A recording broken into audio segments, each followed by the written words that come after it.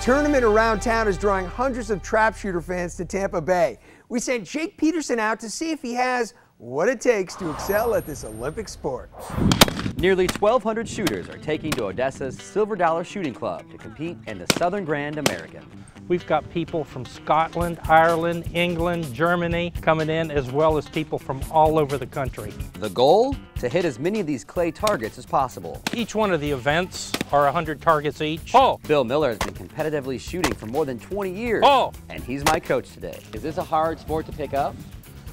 Well, actually no. People get hooked on it real easily.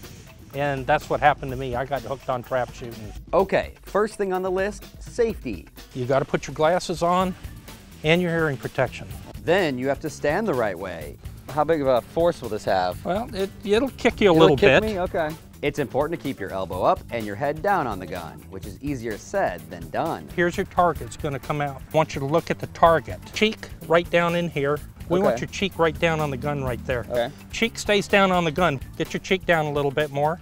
Apparently that cheek thing is pretty important because I missed over and over and over again.